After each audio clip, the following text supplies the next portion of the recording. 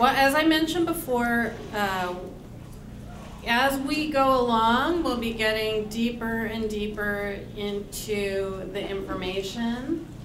Our next presenter is going to be talking about more about the marketplace and specifically about the benefits and what exactly are people shopping for. And the goal of this, from my point of view, is to help you better understand what you'll be looking at, what people you're working with will be looking at, so you can kind of help them think about how to compare things. So today we have Phillip Bergquist, who is the Director of Health Center Operations for the Michigan Primary Care Association, and that's all I'll say. Good morning. I need to get a little taller. Okay, there we go. Well, I'm Phillip Bergquist from the Michigan Primary Care Association. The Primary Care Association works with community-based healthcare providers all across the state of Michigan. So I have the pleasure of representing federally qualified health centers, look-alike organizations, all sorts of folks in that world. And I also have the opportunity to represent the state of Michigan and community-based providers with CMS. So as this process has unfolded as an advisory panel member to the administrator of CMS, I've been able to look a little bit behind the curtain, which has been a fascinating experience, but it does give me some interesting insights on how things have developed. So as Ruth said, I'm going to talk specifically about the health insurance marketplace. And I think that you guys touched on these numbers before, but I just wanted to give you a sense of what things look like statewide and locally in Washtenaw County. So I always like to point out the number of eligible but uninsured children we still have in the state of Michigan. Nothing's changing for children or pregnant women or infants. Their coverage remains the same. So Medicaid eligibility levels, My Child eligibility levels, all of that stuff is exactly the same. But we do still have a population of almost 70,000 uninsured kids that could enroll today. Literally all 70,000 of them. Well, that would probably crash the system, but theoretically, all 70,000 of them could enroll today and they would be eligible for coverage. We anticipate that what our colleagues have called the woodwork effect will happen, whereas more of these adults between Medicaid and tax credits get enrolled in coverage, they will bring their children with them.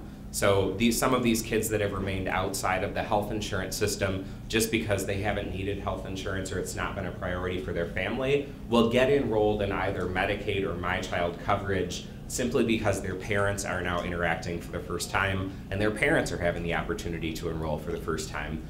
It also doesn't hurt that parents would face a penalty for not having their kids enrolled. So that is certainly a motivator as well, although that penalty is not very much money initially. It does expand as we go throughout the years from here on out.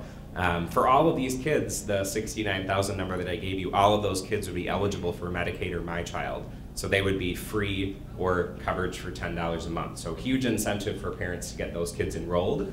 450,000 plus Medicaid potential beneficiaries, and that's about as much as I'm gonna say about Medicaid, because I know you guys are gonna spend a lot of time in the afternoon talking about Medicaid. But what I'm gonna spend a lot of time talking about is this group of folks right here, 745,000 folks that are potentially eligible for some sort of subsidy in the health insurance marketplace to buy coverage.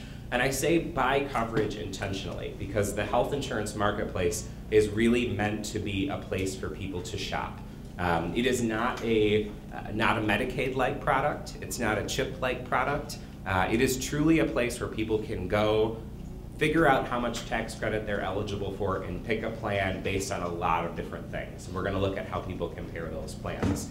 But in terms of income, I think you guys heard this morning. We have Medicaid eligibility up to 138%, and then within the marketplace, subsidies up to 400%, although we're going to talk a lot about the group that's from 100 to 250%, because there are some different types of subsidies available for our lower income folks in the marketplace.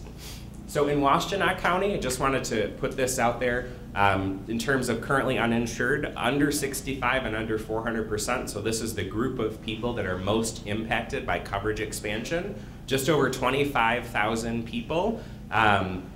almost 7,500 eligible for Medicaid expansion and almost 21,000 eligible for a tax credit in the marketplace. Now, everybody that's a math person can see that those numbers add up to more than 25,000.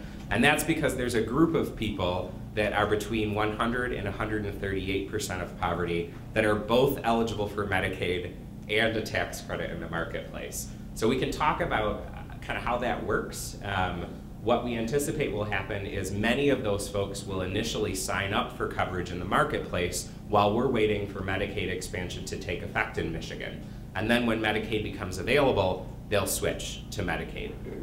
That's what we anticipate will happen, but I don't have a crystal ball either. So we'll see how that goes. And these, if you're interested in sort of looking at this data in any more level of detail or looking for it in different places, I've included where I got it from. All great sources.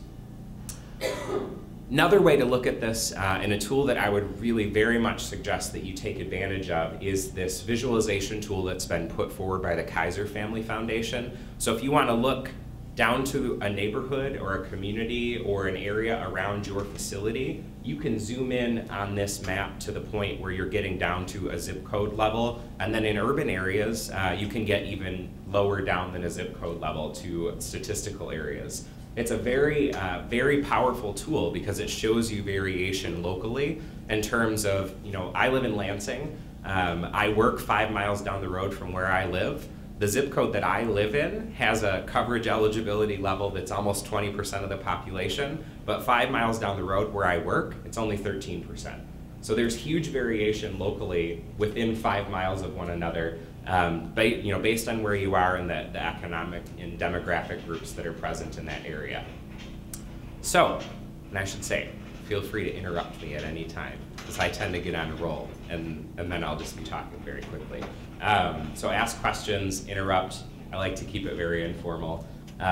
So what is this marketplace? So the concept is that people should be able to compare health insurance options. And the thing that's different about this, so everybody that shopped for health insurance in the individual marketplace has probably experienced ehealthinsurance.com. So what's different from the marketplace in ehealthinsurance.com? It's a true apples to apples comparison. That's something we've never had before, and we won't have until it opens on October 1st. When you're shopping for private health insurance right now, you go from company to company to company, or you use a service like eHealth Insurance, and you get information from each one of those companies that was generated by that corporation.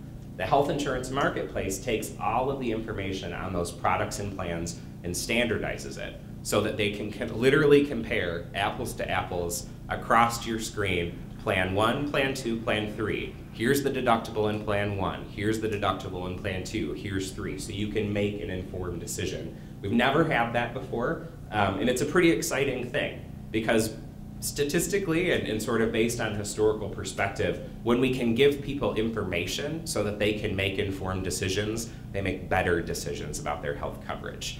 And that's a very exciting and very important part of the health insurance marketplace. So most people that go to the marketplace, well over 90%, they're going to be eligible for a break on costs. And that break on costs is either going to come through a tax credit or a cost sharing subsidy. And there are two different pieces to this. We talk a lot about tax credits, and when you hear things on the news, you hear tax credits, tax credits, tax credits over and over and over again. But those cost sharing subsidies for our low income population are probably even more important than the tax credit, and we can talk about why. Again, open enrollment begins October 1st, so everybody knows that date. It's only 12 days away. It ends March 31st, so we have 6 months for this very first open enrollment period, but every subsequent open enrollment period is much shorter. It mimics the Medicare open enrollment, so we're looking at October 15th to December 7th. So there's huge difference. We have 6 months this first time around. Next time around, we're gonna have roughly 2 months.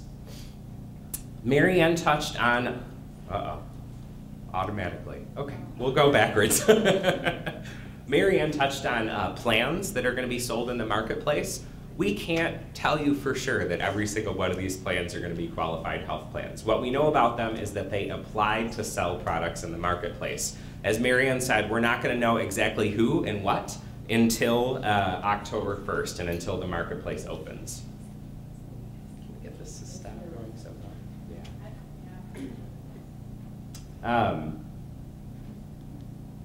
Is there a way to change the settings?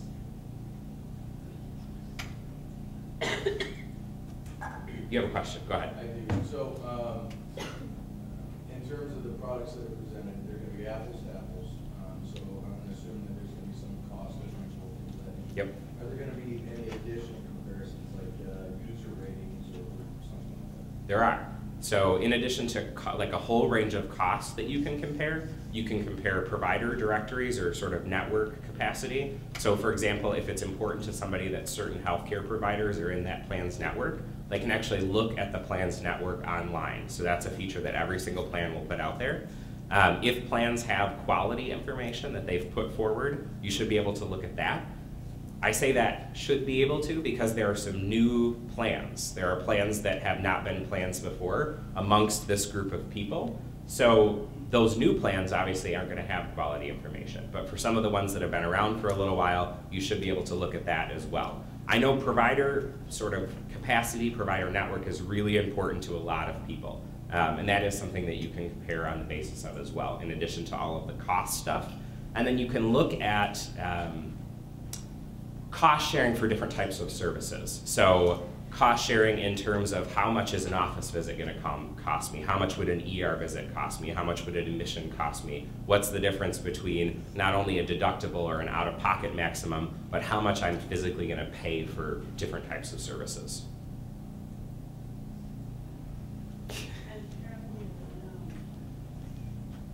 So these 14 plans, Marianne's had hundreds of options amongst these 14 plans.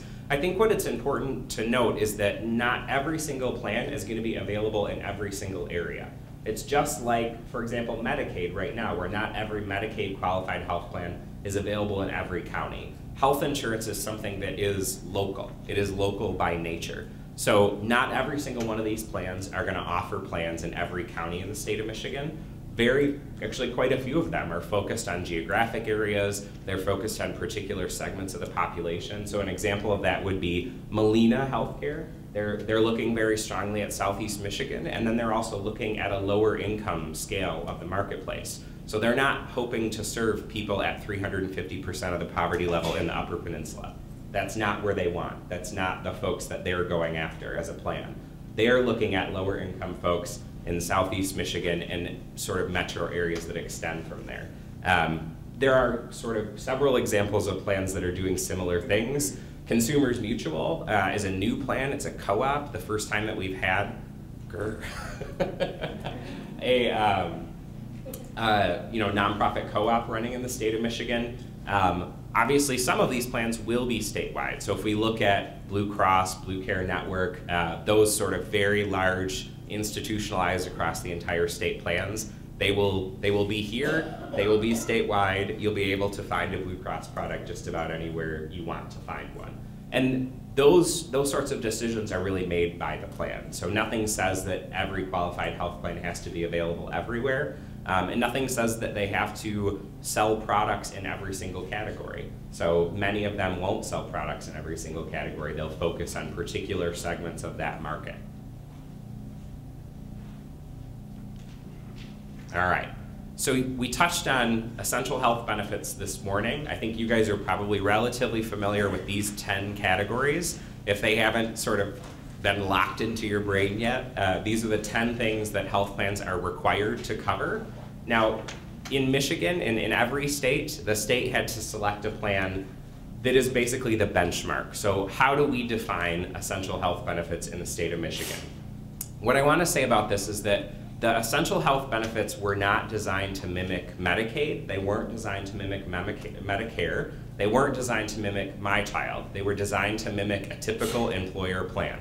So the coverage that you have, that I have, as a result of being covered by my employer. And that coverage looks very different. So in the state of Michigan, the Department of Insurance and Financial Services selected the Priority Health HMO product as our benchmark plan. And that product didn't have every single one of those 10 categories. So they had to add some things to it. So we know, for example, pediatric vision services are required. Well, Priority Health HMO didn't cover pediatric vision services. So they added this fed VIP Blue Vision High as the vision product to make up our benchmark plan. Priority Health HMO didn't have dental services covered for children. So they added to that base plan the same coverage as would be in the My Child Dental program. So they've supplemented it to make sure that it meets all of those 10 things. Now, what do those 10 things mean in practicality? This is a really great resource if you have more questions about what that means. So when the state went through this process of selecting a plan, they had lots of options to pick from. They had all sorts of options to pick from when they picked this benchmark plan. And they put together a report and a chart that actually details all of the different options that they had to select from and shows how Priority Health HMO stacks up. So if you're interested, and I know you can't see this on the slide, so nobody can, but you have the link to it right here. If you want to know, does Priority Health HMO cover this kind of specialty visit? This chart shows you that. And that's a really easy way to sort of see what does Priority Health HMO look like, what exactly are these essential health benefits going to amount to in a general sense. We won't be able to tell you exactly what every single one of these plans covers until October 1st. But this is probably the closest thing we have that shows us what's the makeup of an essential health benefit based on our benchmark plan in the state of Michigan. So it's a great resource to use before October 1st. Obviously, after October 1st, you can actually go to the marketplace and look at those plans. And that's the thing that I would encourage you to do, is look at those plans. Go ahead. Is anything going to be available on the marketplace that isn't qualified, that like would still, you can buy like very minimum and can still get the penalty? Is that something we should be aware of for clients? All of the plans, look at that, the slide automatically changed to your question. So all of the plans meet like a minimum threshold. So Marianne said 60% is the minimum actuarial value that we're looking for them to meet the standard of some sort of comprehensive coverage. All of the plans in the marketplace are going to meet that 60% standard. And these are in ranges. When people describe it, we often use the middle number. So the bronze plan says 58 to 62%. As Marianne said this morning, she referred to it as 60. Just about everybody just says 60. And the same thing for silver. So when people refer to the actuarial value of a silver plan, they almost always say 70. Now it's going backwards. Okay. I'm going to keep up with it. So,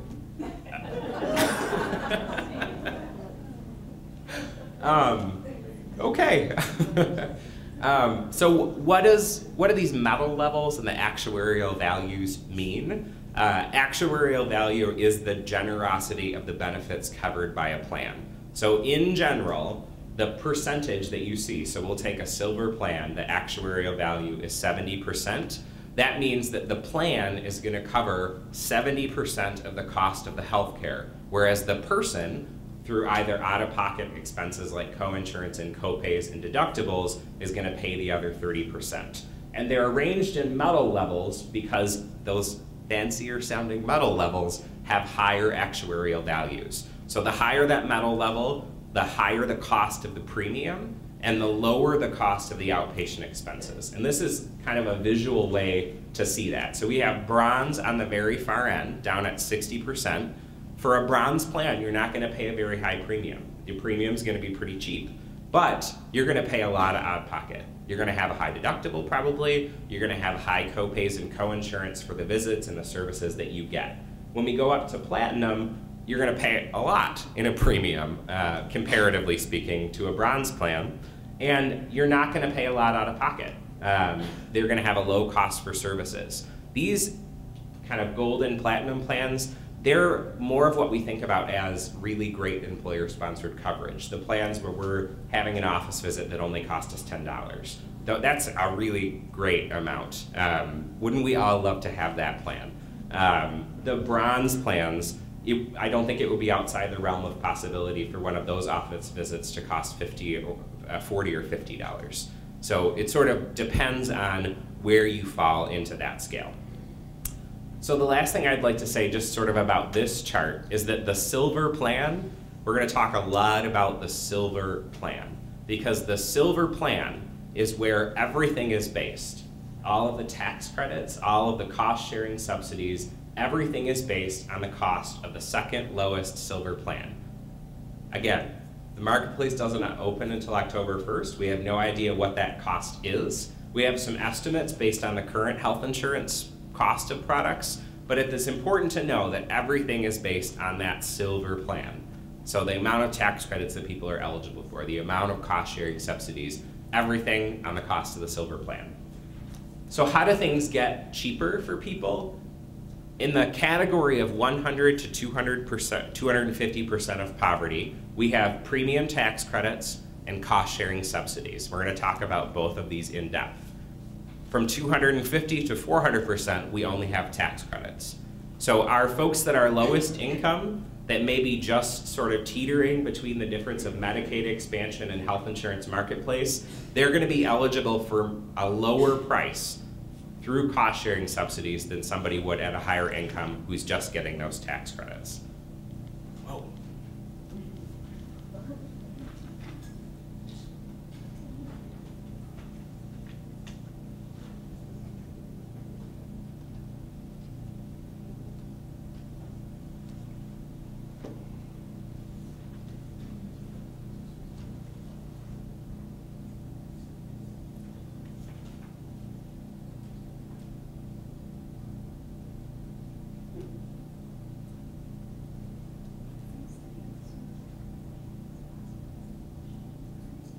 That is possible.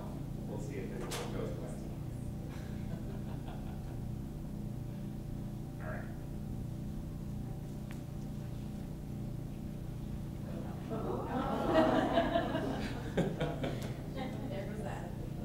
All right.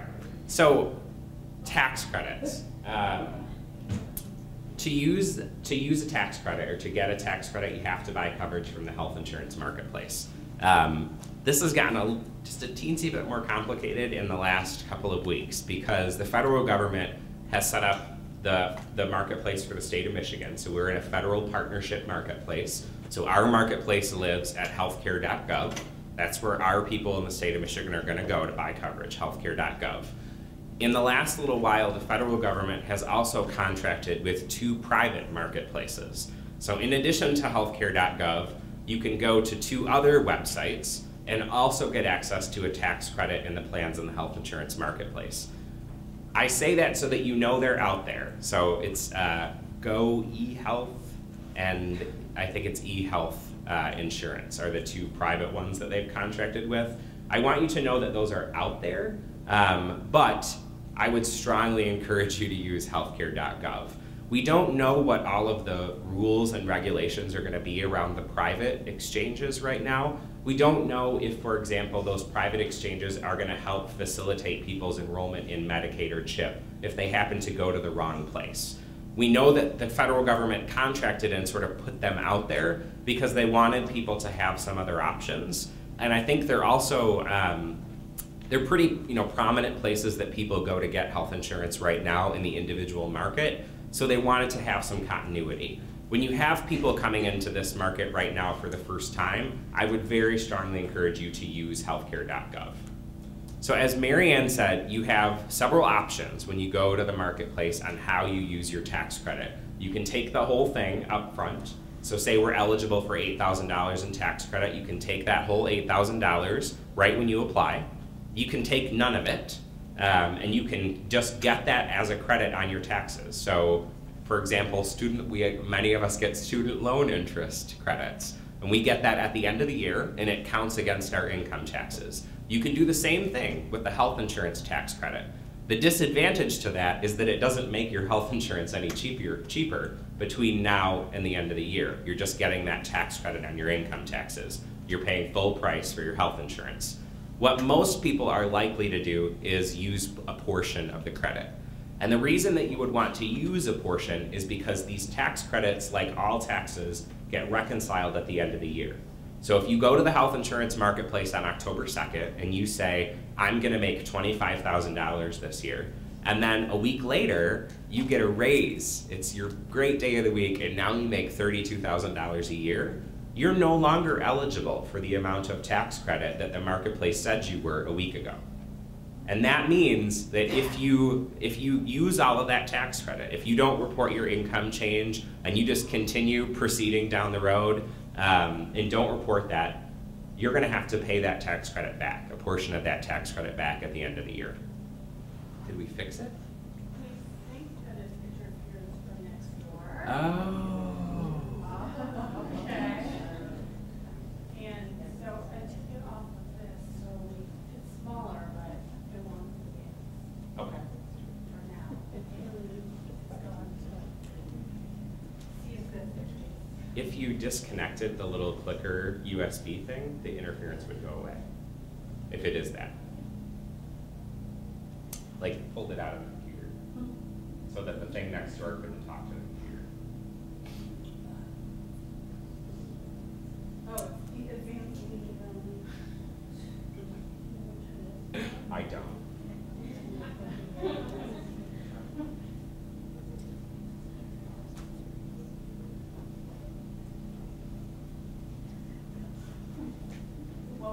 What?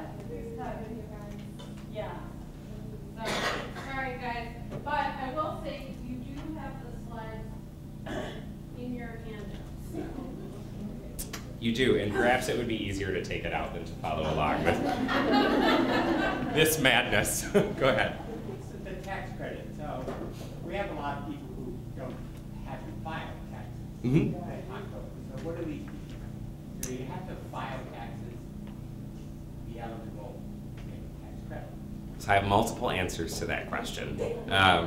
If you are below the federal filing limit for taxes, so if you're actually not required by law to file taxes, you don't face a penalty for not having health insurance, and that's the first thing you should know. So if you're below the federal filing limit, you don't technically have to have health insurance. Also, if you're below the federal filing limit, you're eligible for Medicaid. So that's the first part to know. If it's a person who should have been filing taxes and hasn't, it's an advanced tax credit. So it's a tax credit that is coming in advance. So how just about every tax credit works right now is that you get it afterward. You complete the whole year and then you file taxes when that year is over and you get the tax credit retroactively. How this one works is we're gonna apply, say on October 2nd, our coverage is gonna start January 1st and it's gonna go through the end of the year, and we're gonna get that tax credit in advance. So you don't have to have filed taxes when you apply on October 2nd, but at the end of the year, you're going to need to file taxes. And so the people, like for some of our folks who haven't filed for years, there'll be penalties for not filing. So when they have to file, will all those penalties catch up with them? That I don't know. That's a tax question. But the IRS, they are taking those questions. So the way the marketplace works is it's sort of a conglomeration of a lot of different federal agencies. So the IRS is working on this, CMS is working on this, several divisions within CMS, the Department of the Treasury, the Social Security Administration, DHS, sort of everybody is working on it. And the IRS promulgated the portion of the rules related to taxes. So that would be a really good sort of tax question to ask.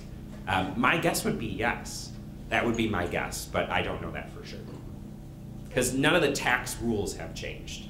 So if they should have been filing taxes and they are gonna face a penalty when they file taxes, none of that has changed.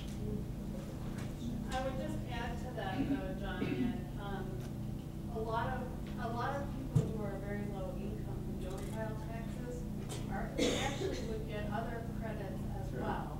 And there aren't penalties if the IRS owes you money. So if the IRS owes you money, it could actually be a windfall for something. EITC, for example, would be one that that group of folks would be highly eligible for. Was there another question over here? So, yeah, I was wondering, so is the IRS sort of indirectly using this as an opportunity to incentivize people who should be filing taxes but aren't to file taxes? I've never heard anybody say that out loud. Why not?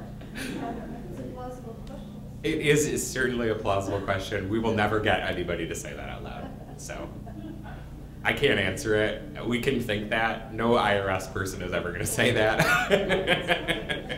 Yeah, yeah, because that would certainly not be the most politically correct thing to say. But yeah, I mean, I think that the result is that more people will file taxes. Yeah. All right, we're working again? Yeah. Awesome. I'm good for things, so Okay. I gave the number. Awesome.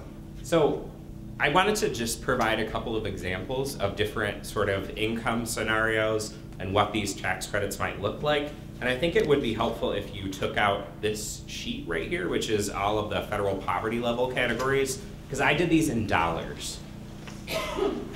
So I'm going to start at the bottom with an annual income of $16,000 for a person that's, so a one-person household. And if you look at your chart for the household size, $16,000 puts that person just above Medicaid eligibility. And I think this is an important group. So the people that are sort of just above Medicaid eligibility, but definitely at the lower income end of people that will be using the marketplace. They're the same thing, so it doesn't matter. I have one that looks like this. There's another one that's a smaller chart. They both have the same things on them. When you say household income, let's say that spouses file separately, so then Tax household. tax household. Yep. So if spouses are filing separately, then they go off the one household size. If they're joint filing, they go off to two. It would be whatever the tax household is. Okay. So the option to file separately does change that. Yep. Yeah. So for one person, this one person at $16,000 a year, again, these are estimated costs based on the current health insurance market. I use the Kaiser Family Foundation subsidy calculator in case you want to run a couple scenarios yourself. I do this all the time. Sometimes I just run across people and I'm like, I wonder what they would pay. Let's find out.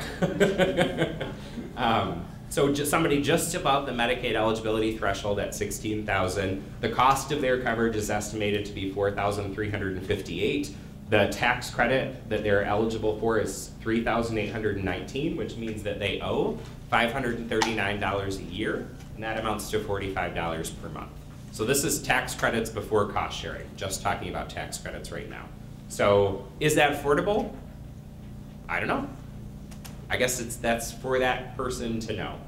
What I can tell you about the scenarios that I did, or is I picked middle-aged people, so all the people in my scenario are 45 years old, and none of them smoke. So if you are 55 and a smoker, there's no way you're paying $45 a month. Smoking increases the premium rating typically by a half. So if I would have paid $500 and I'm a smoker, I'm going to pay $750 as a general rule.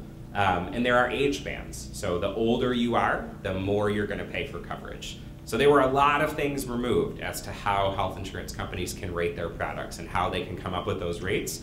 But age and tobacco use are big ones that really impact a lot of people, and those didn't go away.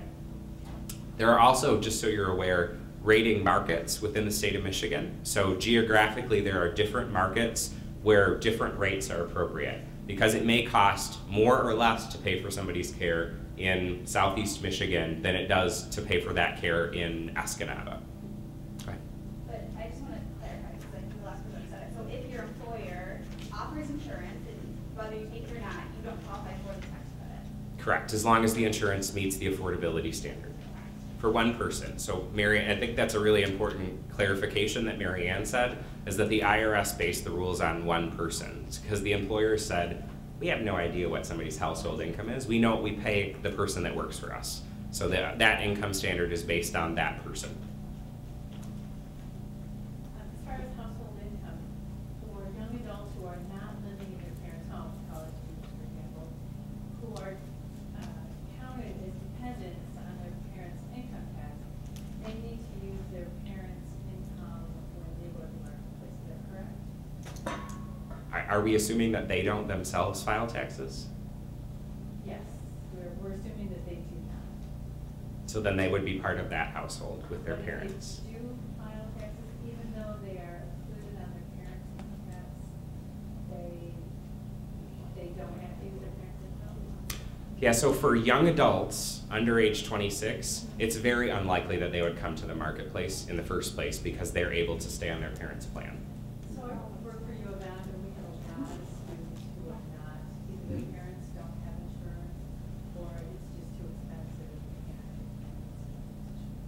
so they're going to want to come to purchase something themselves. I would say for most students, so if we're going to take that scenario, because that's one I can answer for sure, for most students that are making very little money, they're going to qualify for Medicaid. So the tax credit question is not going to be a big deal for them. But mom, dad claim to under income tax. Right. And financially, it's connected by their parents' income, not theirs. Mm-hmm. Say it out loud.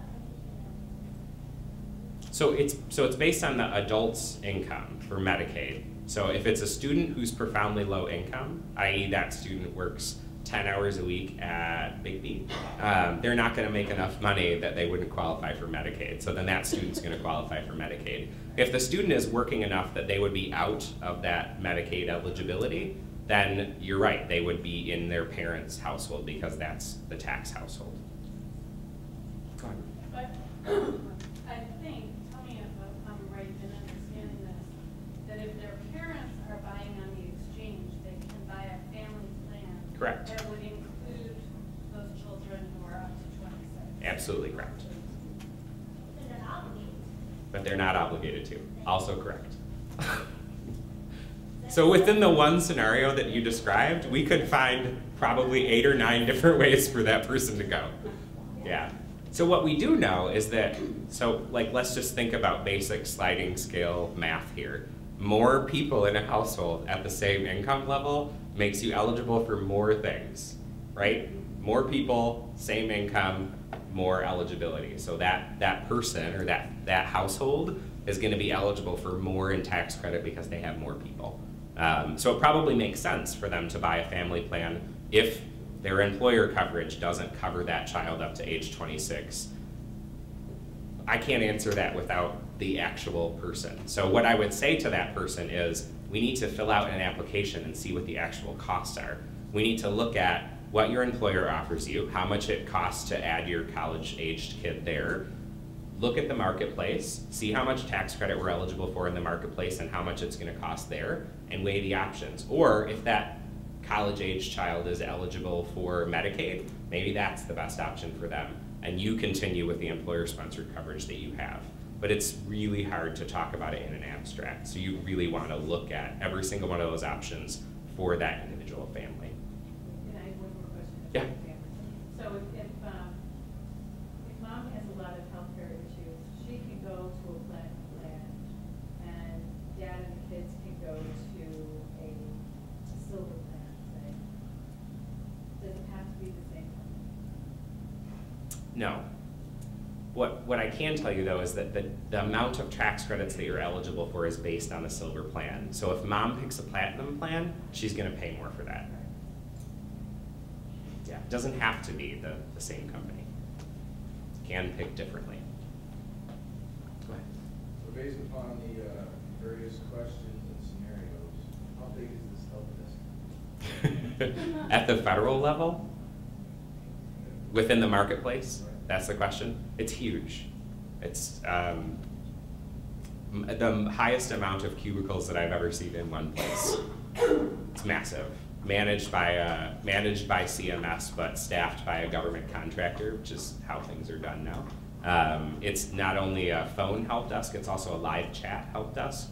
So you sort of have some options as to how you want to get that help, in addition to the people that are being funded to provide that help in person in communities. So it's a lot of pieces to that system. So we have navigators, certified application counselors in the state of Michigan that are providing help in person. We have our federal call center number through healthcare.gov.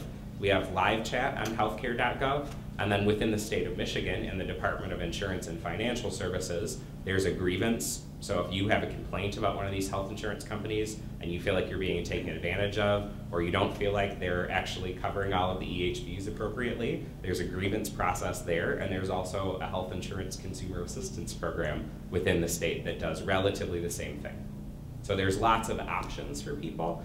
Can I tell you, I'm not saying this as an advisor to the federal government. Can I tell you that it's going to be able to handle millions of people calling at the same time? No way. There's no help center out there that will be able to do that. So I imagine that there will be periods of time where there are long waits to get that question answered on the phone or to chat with somebody in real time, because there are only so many people that are doing that job. There are a lot of them. The biggest group that I've ever seen. It's bigger than the Medicare call center, based on the same kind of framework and how things are actually working. So it's tiered customer service within kind of algorithms and scripts and defined information on how people answer questions so that you're getting consistency across all of those customer service representatives. But I can't tell you for sure that every single question is going to be answered within 5 minutes. I think it'll be better than 5 days. Are they going to send some of those jobs overseas, like Comcast, customer service? Yeah, no idea. So far they haven't. Yeah. So far they live in the DC area. So a couple of other sort of households to think about. I thought this is a group that I see a lot, which is a married couple that doesn't have kids but are low income. So if we go back to our chart for 2 people at $31,900, that puts them just over 200%, meaning that this household would have some cost sharing reduction. But if we look just at their tax credits, we see the estimated amount of their coverage is $8,716. Their subsidy or their tax credit, $7,713, and they're looking at about $84 per month. Again, these are non-smokers, middle-aged non-smokers. And obviously, this is just to illustrate the top end. So we have a 4-person household. This is a household where I had 2 parents and 2 kids, and they make more money than those kids would be eligible for my child. So those kids are going to buy a family plan in the exchange or in the health insurance marketplace, and they're towards the top end of the tax credit. So we can see that for that family, the cost of their coverage is pretty high, almost $13,000, but because of their income, they're only eligible for just over $4,000 in tax credit, and their monthly premium is very high. So there's a whole range here of potential scenarios in terms of how this really works out. The same thing for this down here at the bottom. So again, this is our single person, our 1-person household, but at $27,000, they are closer to 300% of poverty, and that closer to 300% of poverty is going to get them a premium for 1 person that's almost $200. So there's a whole range of scenarios, and again, this is tax credits without any cost sharing, which is what we're going to talk about next. So again, they're based on the silver plan. And I know Marianne put this in here. I just wanted to just touch on this concept in that the tax credit is not, it's not a preconceived amount. So it's an amount that is really based on the cost of that silver plan and your income. And how it's just pretty straightforward math. So for example, if we have somebody that's at 150% of poverty, their premium is allowed to cost 4 to 6.3% of their income. So their tax credit is going to be the premium, that unsubsidized cost of the premium, minus the amount that they are allowed to pay based on this chart. So say the plan is $6,000, and based on their income, they are allowed to pay $3,000. They're going to say $6,000 for the cost of the plan minus the amount that you're okay to pay equals your tax credit. So I know not extremely straightforward, but also pretty straightforward. And again, cost of the second lowest silver plan. So cost sharing subsidies are a second piece of making these plans more affordable in the marketplace. And the concept behind the cost sharing subsidies is not to reduce the price of the premium, it's to reduce what somebody pays out of pocket. So the tax credits function on the premium. That's the point of the tax credits. They make the premium cheaper. The cost sharing subsidies reduce things like deductible, coinsurance, and coinsurance is a percentage, whereas a copay is a flat amount of fee. So Medicare has coinsurance. Medicare pays $80, everybody else pays $20. A copay it costs you $10 to go to the doctor's office, and that's a flat fee. They're only available to people 250% of the poverty line or below, but also American Indians and Alaskan Natives. So if you serve a population that is that audience of American Indians and Alaskan Natives, they're eligible for cost sharing at no matter what income level they fall. And it's only applied if they buy a silver level plan. So this is extremely important. because I assume that many of you are going to be interacting with people as they make the decision on which plan they're going to buy. And if you have somebody at 200% of poverty, they're going to get a tax credit. They're eligible for cost sharing. But if they decide, for example, the bronze plan is going to be free for me, so I'm going to pick the bronze plan, they're not going to get cost sharing because you have to pick the silver plan, a silver plan. There will be lots of them available. If you don't pick that, you don't get the cost sharing. And the thing to balance here for folks and help people understand is that while the silver plan, based on the tax credit that you're eligible for, might have a slightly higher premium, you're going to wind up paying a lot less over time because you're paying less out of your pocket throughout the year. That's a really hard thing for people to see up front. They see the sticker price, right? That's what we all see. We see the sticker price. So if my tax credit's based on the silver plan, I'm really low income, and I go and pick the bronze plan, my tax credit may completely offset the premium of that bronze plan. And it would be very appealing for me to pick the one that is zero premium. But in that bronze plan, I'm not going to get any of that cost sharing. So I'm going to have a really high deductible. It's going to cost me a lot of money to go to the doctor. And that's not going to work out for people in the long run. So there's going to need to be some counseling with folks and sort of working through the fact that the sticker price is one thing, but let's, for example, what's the copay of that bronze plan? And how many times did you go to the doctor last year? So in addition to what was covered in premium, you're going to have to pay another $150 in copays. And then what if you got admitted to the hospital? You would have to pay this deductible before the plan took over on your costs. That's the kind of thing that we're going to have to do with people to help them understand. On your previous slide, the calculation with the subsidy gets the cost somewhere between 3 and 4%. Yep. Right? Based on your income. So 3 and 4% is that 133 to 150. As an employer, my mandate is to provide insurance at no more than 9.5%. Right? Yep. So by offering a plan, and I don't have a lot of money to pay my staff, so most of them will probably fare better on the marketplace. By offering a plan, I actually shortcut their ability to get their insurance at a better rate by 6%. You would definitely have to weigh that out, calculate it. But then, if I choose not to have a plan, I get hit with a penalty of Yep. $2,000. So I'm screwed. Anyway, I look at it. Yeah. And I'm. So how large of an employer are you? 58 full-time employees. Oh, dang. I am. Which. Could you cut it down to 49?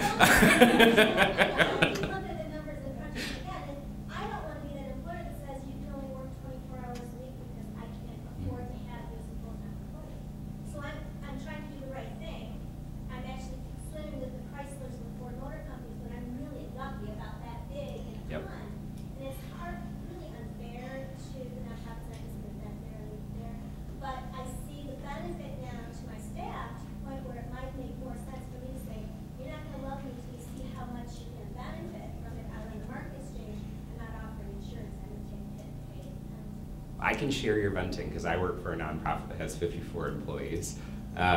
So we're in a very similar position. What I would say to you, so I'm not a health insurance agent, but what I would say to you is wait till October 1st until you make any sort of decision so that you can see what the actual costs are, and then look at, if it really is cheaper for your staff to go out and buy coverage on the marketplace, and you are not going to face that, is the penalty that you pay going to be less than what would have you spent on the health insurance? And then and your health insurance advisor would, also counsel you on options related to defined contribution, sort of like how we pay for 403Bs and retirement plans right now, where employers put in a certain percentage. There's a movement of employers that are doing something very similar with health insurance, where they say, we're going to spend this much on your health insurance, you take it, buy what you want.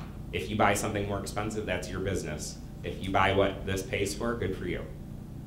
But you should wait until October 1st and then talk it through. We've been talking for 6 months because the bonus is already. Yep, it's coming. It's coming, and I'm thrilled that you 12 days. We've got, a year reprieve Yep. before we have to pay any penalties. But it doesn't change how dire it is for nonprofits who are living on a shoestring, that you want to be fair to everyone, but no one's being fair to you. So that's my first net. Right there with you. 54. Yeah, I would just say for the other, 50 and above nonprofits in the room, the defined contribution option is something that's very interesting and might be really great for employees and actually save the nonprofit money in the long run. So something to think about. So how do these cost sharing subsidies, how do they get applied automatically? But again, so you don't have to apply for them separately, you don't have to check a box, you don't have to do anything other than be in that income level or be an American Indian or Alaskan Native and pick a silver plan. That's what you have to do. And if you do that, automatically applied, good to go. But if you don't do those things, you get nothing. So when you get your quotes, will that figure in? Since it doesn't affect the price of the premium, it's not going to change anything that you see on the premium. But when the cost sharing, in terms of the cost sharing reduction on like your deductible or your copay, it will show you that. But again, it's only going to show you that in the silver plan. So this is a chart actually from a recent presentation that was done by the Center on Budget and Policy Priorities. And if you're interested in seeing a little bit more around how cost sharing gets applied, they've done a really nice job. They actually ran through several scenarios. So they took this guy and that lady that were in different income households and sort of different scenarios, and they ran through what's their premium going to be, and then how does cost sharing affect that, and so on and so forth. But this chart is sort of one of the biggest takeaways. So how the cost sharing reduction works is so 70% actuarial value, that's the regular silver plan. What the cost sharing reduction does is make the plan pay more of the expenses. So normally if we picked a silver plan, it would have 70% actuarial value. If we're from 100 to up to 150, our actuarial value with that cost sharing is going to go up to 94%, meaning that instead of paying 30% of the cost of our expenses, we're going to pay 6%. And that's how that works. So it works on the actuarial value by increasing it, making the plan pay more and the person pay less. And it's different for each category. So we have 100 to 150, that gets us to pay 6%. For 151 to 200, we're paying 13%. As we get to the 200 to 250, we're getting a little bit closer to the regular silver plan. But for our people that are really low income, it's a pretty big deal to only pay 6% of the cost of your health care. And there are, how does that, it works on deductibles, it works on the maximum out-of-pocket limit, and then they've given a couple of examples on how that might look. Again, this is based on simulated health insurance plans, so we can't say for sure that this plan's going to have a $10 copay until we know October 1st, but this is based on the current health insurance market. They're saying that the difference between cost sharing in the regular silver plan is that it would cost $30, and for the people that are getting that highest level of cost sharing, it would cost $10, which is, it's a $20 difference. It's probably not the end of the world to all of us, but it is the end of the world to a lot of people, especially our folks with chronic conditions that are in once a month. $20 a month over 12 months is a pretty significant chunk of a lot of low-income folks' income. So this is huge potential to save real dollars for people, and the dollars where it counts the most to a low-income person, which is what's coming out of their pocket, not the premium and what that costs and what tax credit they're getting, especially since for a lot of the lower income folks, that premium may be really, really low.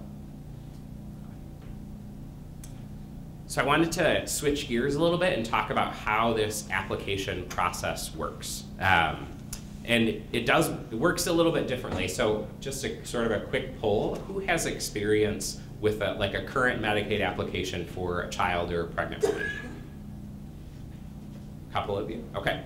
So some of the things that are baked into the health insurance marketplace have been experimented with in the current Medicaid application. Some of that electronic verification, some of the reduction in paperwork, we've done that for kids already in the state of Michigan. We haven't done it for adults. So this new process is much closer to what we currently do for kids. What we do for adults right now in the state of Michigan is a lot of paper, a lot of time, a lot of chasing down proof. Everybody that does that knows that it's a pain in the butt. This new process works a little bit differently. So step one is that you create an account. And this is an account-based system, and this account in the health insurance marketplace is what houses your information. So kind of a weird thing here, if you don't have an email address, you have to get one. So that's something to think about with clients. If they don't have an email address, they have to get one for their account. You can still pick to receive paper correspondence if you absolutely want to, but the marketplace would much prefer to send it to you electronically. So I would just tell you it's going to default to that sort of option. When you go through the first screen and you give the marketplace demographic information, you can check, I want to get correspondence on paper, or I want to get things in the mail. That is still an option to folks, but it's definitely following a more electronic route. So first thing is creating an account. The second thing is actually, go ahead. Is that on the healthcare.gov? Yep. You talked about if you want to? Exactly. Yeah, and up until last week, you could create an account. So you could do that before October 1st when the marketplace opens. Last week, they took down that option because they're adding all of the plans in. So right now, there's nothing, you can't do anything. But before that, you could create an account in advance. And there actually quite a few people were encouraging people to sign up for their accounts, because if you had an account, you were going to get information sent to your email address to remind you to say, hey, now the marketplace is open, come on over and apply. Right now, you can't do that. I wish you still could, because it was a great sort of step that people could take. Everybody wants to know, what can I do now? And for a little while, we could say, set up your marketplace account. That's a great thing to do. We can't say that right now because they're finishing the final software build. So step 2 is applying, and that's the actual filling out of the forms. So that's going through demographic information, saying who's in the household, income information for that household, actually putting everything into the marketplace application. It is a dynamic system, so if you say that you're male, it's not going to ask you questions about being pregnant. If you say that you're a woman, it will. If you say there's one person in your household, it's going to show you a streamlined income thing so that you can possibly go through that income section in 2 screens, which is sort of this ideal scenario that I think will probably only apply to a very small percentage of the population, but that's what they put on the website. If you have a more complicated income scenario, it's going to look a little bit more like that current application where we're saying, I have this job, and I make this much, annually, or this much biweekly. I also get this much in SSI and that much in cash assistance, and sort of going through all of the income sources for more complicated scenarios. So after you apply, healthcare.gov is going to tell you how much tax credit you're eligible for. You're going to tell it how much you want to use. You're going to look at plans, so side by side, kind of look at all of the plan options for you. You're going to pick a plan, and then healthcare.gov is going to take you out to that plan for you to actually enroll. And I have a couple of slides that just sort of illustrate what it looks like. You can skip this. So, there we go. So this is, for example, the first screen that you come to where you're putting in information about that person, their contact information, that sort of thing. As you can see, running down the left-hand side, there are kind of waypoints. So it tells you where you're at in the process. And then for each of these categories, so family and household, additional information, when you get to that section, it opens up, and then other checkpoints come in underneath it that sort of tell you and keep track of where you are in the process. So for the getting started, we had to agree to a privacy terms. We're doing our contact information. If we want to have an authorized representative, we can do that. We have to tell the marketplace that we want help paying for our coverage. It's not just going to assume that.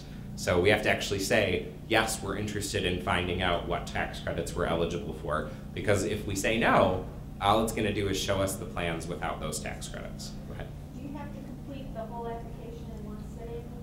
If you go out and something happens, you got go on? You can save it.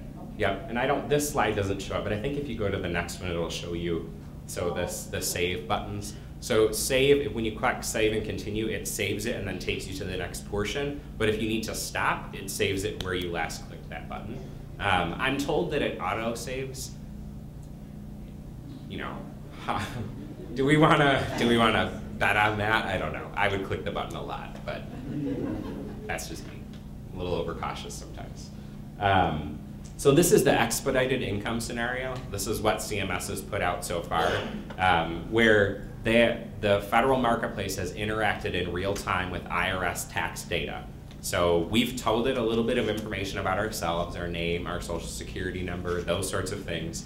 It went out to the Federal Data Services Hub. It said, yes, you're a citizen. This is how much money we say that you made last year. And we get this expedited income scenario, where do we expect our yearly income for 2014 to be the same as what was reported on our 2012 income tax return? So we could say yes, or we could say no, and then we could change that number. So there's always an opportunity for people to say that it's different. There are, and I don't want to go too far into this, but there are reasonable compatibility standards around the difference between what was on your taxes and what you actually put in. So if you had a wild change in income, say it's, you're making $20,000 less than you did on your last income return, or $20,000 more, they're going to ask you for some proof of that. If it's within a reasonably compatible range, which is, again, different based on every circumstance, and it's different in the marketplace than it is for Medicaid, the system knows, so we don't need to know that. It does that all in the background. If it's in a reasonably compatible range, it's going to trust you. It's an attestation model. So, but again, if you don't tell it the truth, so say you lie and you say you made $20,000, but you really make $35,000 because you want to get a cheaper health insurance premium and more tax credit, at the end of the year, you're going to have to pay back what you lied about. And the tax man is a lot less forgiving than the Medicaid office once was, so I would keep that in mind, because I'm not saying that that's the majority of folks, but I've done a lot of health insurance applications in my time, and I've seen a lot of people lie. Go ahead. So this is another thing that you have in your packet that I just want to draw attention to. And there is a form in here that says Employer Coverage Tool. It's towards the back. One of the things that the marketplace looks for is for somebody to say they don't have coverage available through their employer. Because, Marianne said this morning, if you have coverage available through your employer that meets that affordability standard, the marketplace tells you to go there. You're not eligible for tax credits. So this is the way that it knows. You have to fill out a form.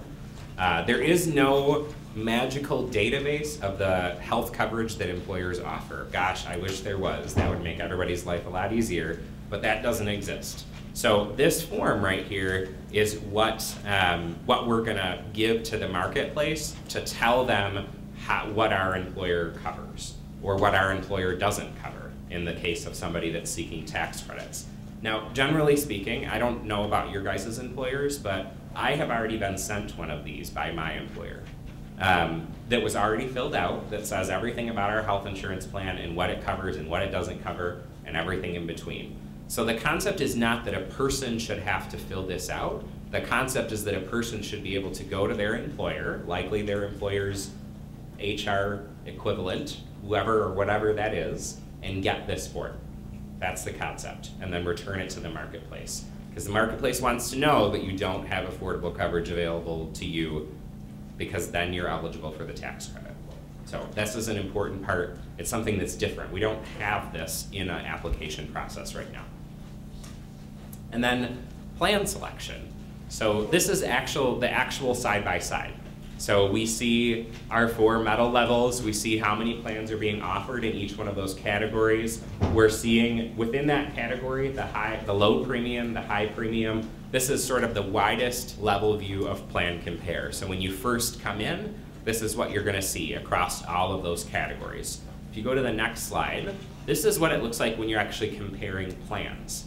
So Plan 1, Plan 2, Plan 3. Unfortunately, it'll only let you compare 3 at a time. It doesn't let your screen get 8 plans across. It only lets you do 3. But you can see all sorts of things. So we can see Plan 1 has a cheaper premium. Their deductibles are all the same. Their out-of-pocket maxes are all the same. So somebody that's particularly price sensitive might pick, Plan 1. They also might look into more of the details about that plan. They might look at its provider network. They might look at co-pays or admissions costs or co-insurance amounts. They might want to dive into more detail.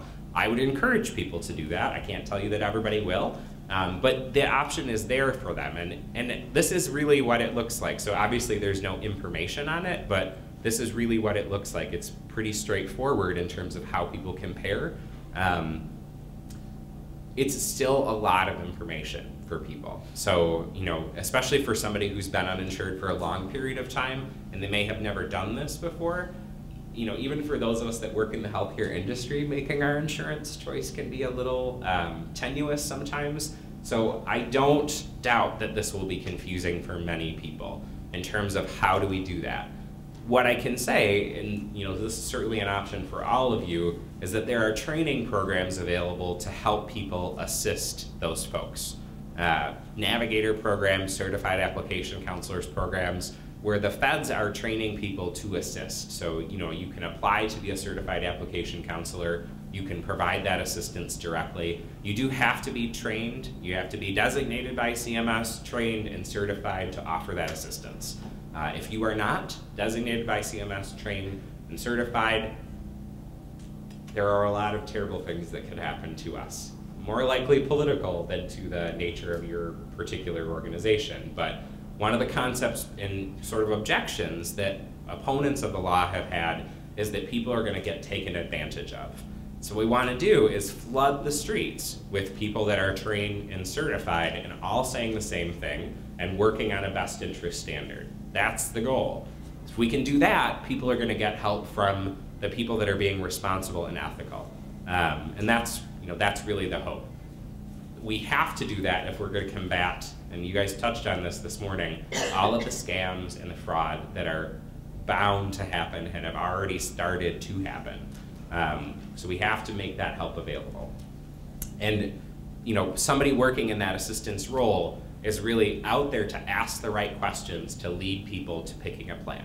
So one of the first questions that assister might start with is, what's practical for your budget? Can you afford $170 a month, or do we need to look at a cheaper plan? How much could you, you know, do you already have a healthcare provider? Okay, well, is your healthcare provider in that plan's network? You can narrow it down by asking some of the right questions and guide people without saying, pick this plan, because we don't want to do that. So I want to touch real briefly just in terms of where people are at with the marketplace. There's been a lot of messaging and polling, and the messaging and polling is tough. There are some really tough numbers in here. So what we've heard from messaging and market research is that 78% of folks don't know about the new health insurance marketplace. We very recently, actually 2 weeks ago, a new poll came out that is a little bit more up to date than this one. And what that poll showed is that more people have learned, but a lot more people have become against as well. So previously, we had just people that didn't know. Now we have more people that do know but don't support. So we have a lot of work to do when it comes to awareness and getting impartial information and fair information out to people.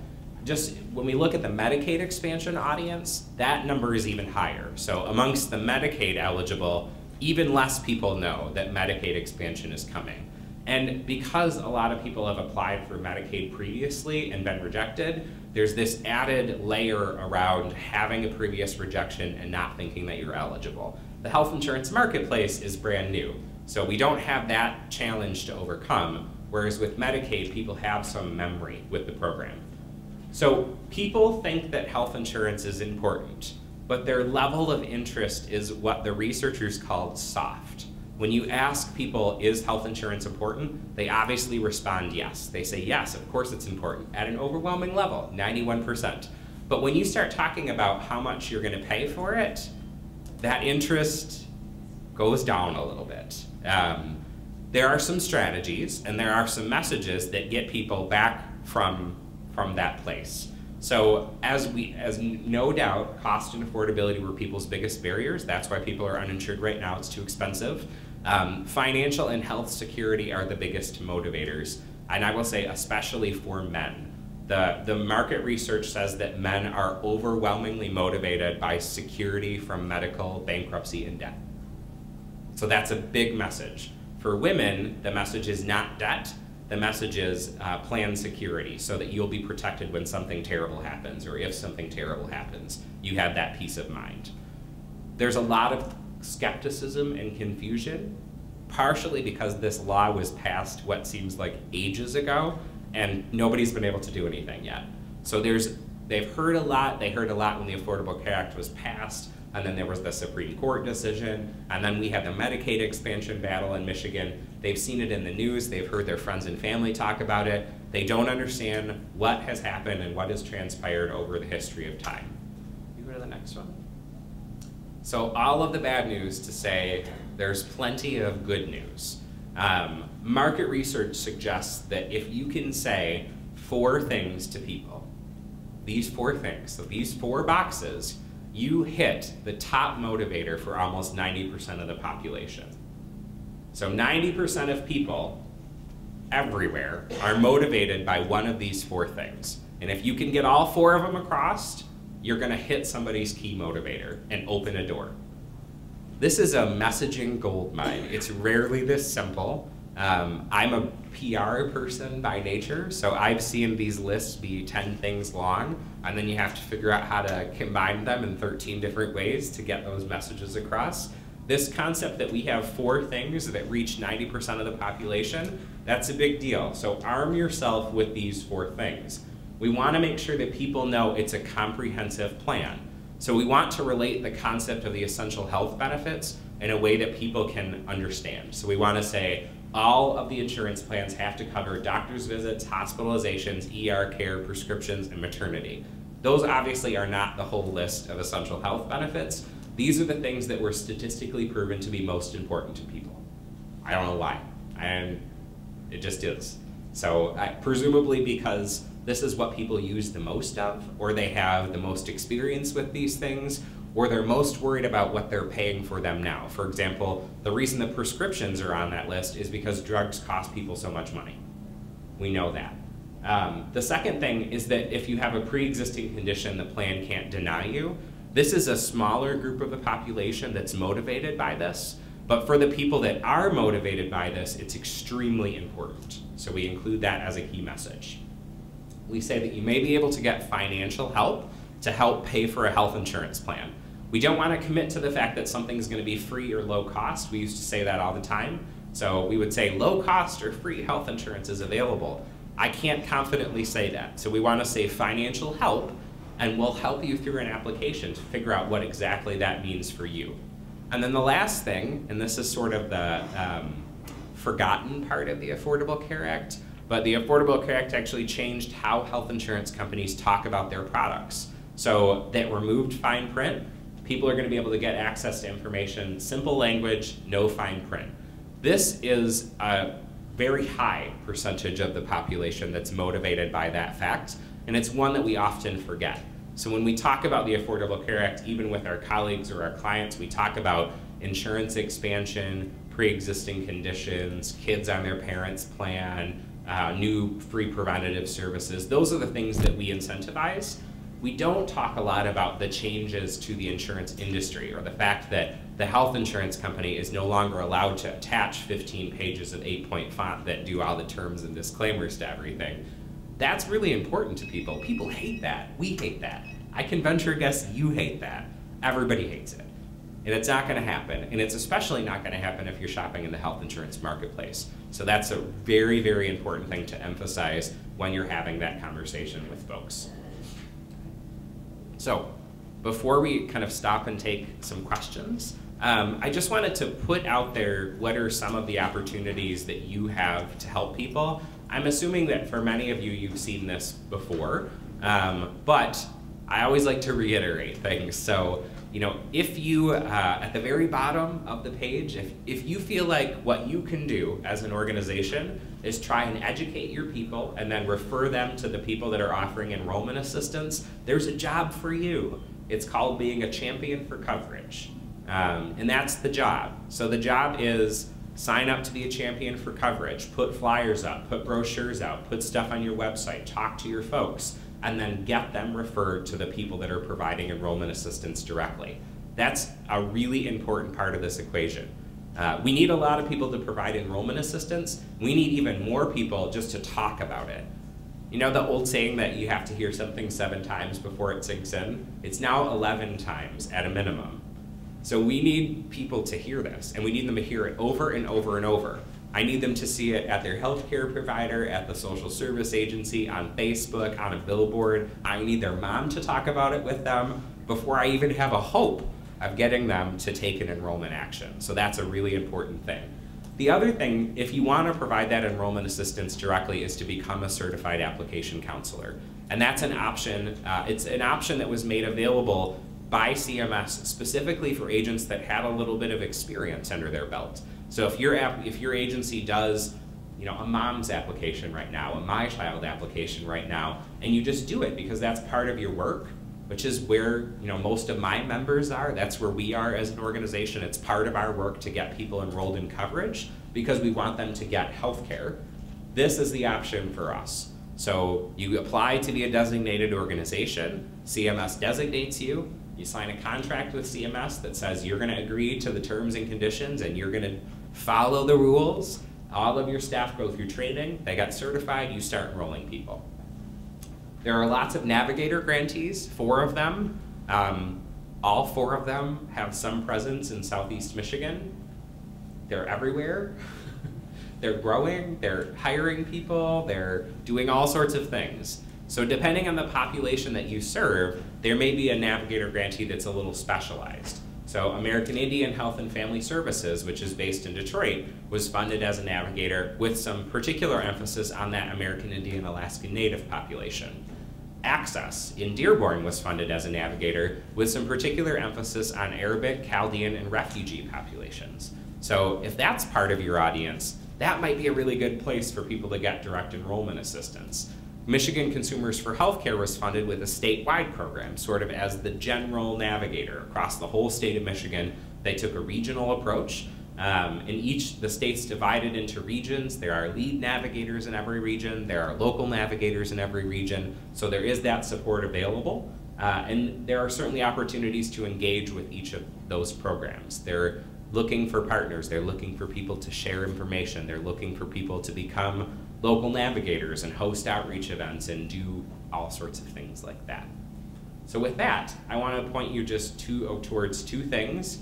If you haven't already spent a lot of time on these websites, and many of you probably have, but healthcare.gov in the top left corner, that's where our marketplace lives.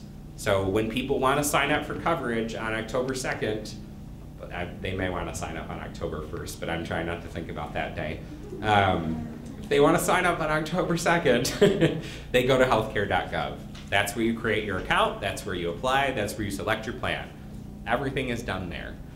The marketplace.cms.gov website is for partners. And many of you have probably explored it already, but there's a whole group of materials that have been pre-created, articles, widgets for your website, social media messages, things for your newsletter, the place where you apply to be a champion for coverage, be a certified application counselor, all on that website. That website is just for us, just for the partners. Healthcare.gov is what faces the consumer audience.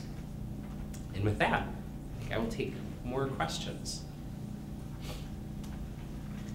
Once you enroll, so let's say you have the gung-ho person on October 2nd enroll, changes his mind. Can he disenroll and go into another plan prior to January 1st? Yes. Okay. Depending on the day of the month. So for the first 15 days of the month, so if you enroll, for example, October 1st through, that's a bad example. Let's say January 1st through January 15th, your coverage is going to start on February 1st. If you enroll the 15th through the 31st, your coverage is going to start March 1st. So if you're in the first 15 days of the month, your coverage starts the next month. If you're in the second 15 days of the month, it starts the first day of the following month. So if you enroll in a plan on October, your coverage is set to start January 1. If you changed your mind by December 15th, you could still start January 1st. But if you did it on December 16th, you were going to start February 1st. just like open enrollment, really how we handle My Child right now. So, you know, if you enroll in a My Child plan at the end of the month, it takes until the first of the following month for you to actually get coverage. It's the same concept in the health insurance marketplace. You can also drop marketplace coverage at any time. So there's no sort of penalty for dropping or anything like that. The thing that people should know, though, is that if they drop that coverage voluntarily and we're no longer in open enrollment, we can't get you reapplied unless you have one of those special life circumstances that Mary Ann alluded to this morning. So things like having a baby, getting divorced, getting married, losing coverage. You know, say your employer has coverage and then one day they decide they're not going to do it anymore, that would qualify you to enroll in the exchange. But if you just cancel your coverage and you say, I don't want it anymore, and it's outside of open enrollment,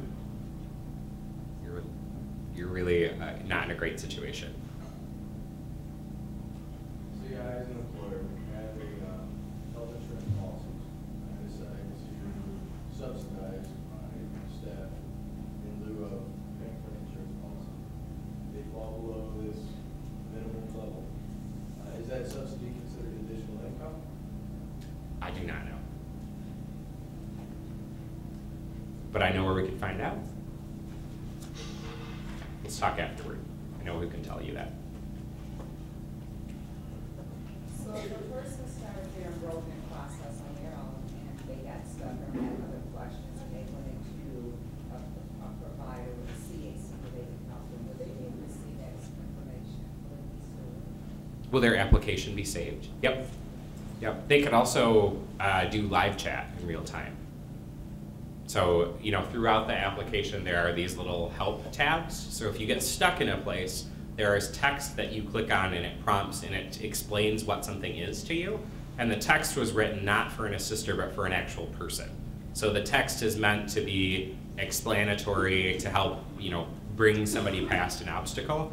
But there are also, throughout the whole application, there's always opportunities that are prompting people to say, call us, you know, initiate live chat. That's, you know, those are options that are available to people. They can also just save and exit and then go to a certified application counselor or a navigator. That's certainly an option as well. But I would be grossly overselling the capacity of assisters if I said that everybody is going to get help one-on-one. There aren't enough of us to do that. So we really do need some people to do the application themselves. And I think, you know, prioritizing use of those help resources as a way to get more people to do the application themselves. You know, we have a small army. I can say, you know, in the health center community, we have 175 people statewide who all they do is help people sign up for health insurance. And at this point, they're doing, you know, almost 1,000 applications a month in the current system. I can only imagine what that's going to look like when open enrollment starts. But there are just too many people affected. It's, you know, it's close to 1.2 million people when we get down to the end of the day for every single person to get one-on-one assistance. So we do need some people to do it on their own. And I think Michigan has some pretty good track record with use of online systems. So if you look at the statistics for who completes an application themselves through My Child or through MyBridges, it's a decent chunk of the people that apply that are actually doing it themselves. And we really need to keep that and take it with us to the next application. How many states are starting open enrollment on October 1st? If they haven't started already, everyone. Everyone. But some people opened early. So if somebody calls into that national line, I mean, is that going to be a lot of states? Yep. Okay. Yep. So all of the federally facilitated marketplaces and the federal partnership marketplaces are all starting on October 1st. But there have been a couple of states that chose to start a little bit early, like California, for example. They opened Covered California earlier this week. I think it was Monday. If they move from state to state, can they keep that same one they had signed up for, or do they have to pick a new one that's in that area? That's a loaded question. If that health insurance plan happens to also be in the other state, I suppose they could keep it, but I find that very unlikely. So they have to disenroll in that one and Yeah. enroll. There are multi-state and national plans available, but I don't think that most people will enroll in those plans. I think most people will pick a plan that they know, that is, you know, they've seen signs for, that they have people that just because of the name recognition alone. So it's very unlikely to have somebody enrolled in Michigan in priority in West Michigan that they would be able to take that with them to Ohio because priority doesn't exist there.